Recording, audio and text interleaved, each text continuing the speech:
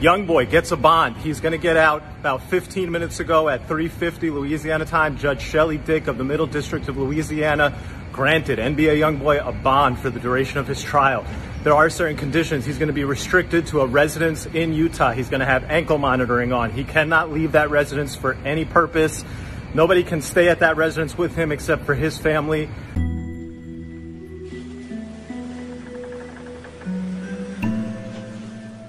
NBA Youngboy update. It's looking like he might not get out after all. There is a second criminal case that has been opened up against him in the state of California. The U.S. Attorney's Office in the state of California has put a hold on his release from detention by the New Orleans court.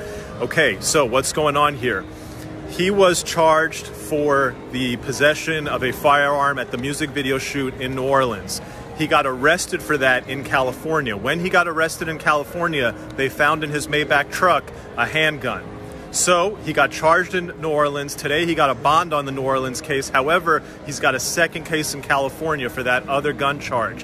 Now that California case is still open, and the California U.S. Attorney's Office has asked that a hold be placed on his detention.